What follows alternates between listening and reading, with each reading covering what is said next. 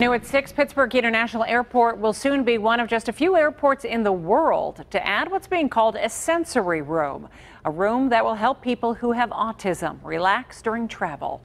Amy Wanis explains why this addition is so important for everyone who needs to catch a flight. Welcome to Pittsburgh. Riding a busy tram and waiting in security can be stressful for anyone trying to catch a flight at the airport. But add other factors to the mix and it could be an overwhelming experience. People with autism have differently structured brains, and they're really sensitive to stimuli coming in. Luciana Randall with the Autism Connection of Pennsylvania says her organization has teamed up with Pittsburgh International Airport to help make this travel experience easier on people with sensory processing issues like autism.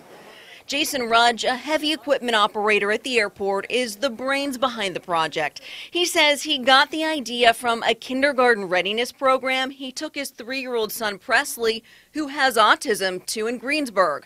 They have what's called a sensory room. So day to day we would go into that sensory room. Each day it got easier for us to be able to get an intermix with the other children there. We want to make sure that people who have those issues can fly with their families, and when they get through that process they have a place to calm down before they get onto the plane. This sensory room will be coming here to Pittsburgh International sometime in November. Airport officials say it will be built here in the airside terminal, but they don't know where just yet. We will be the 4th airport in the world to have one.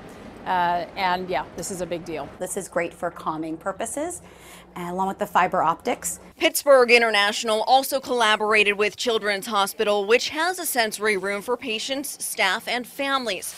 A marble wall and projector is in the room to help a patient relax. They asked things of us, what is working, what didn't work for us, and then we also talked about how that might be, have to adapt that a little bit in their environment. It's unclear right now what the room could look like at the airport. But one thing's for sure, it will make the travel experience easier for everyone involved. Amy Watis, KDKA-TV News.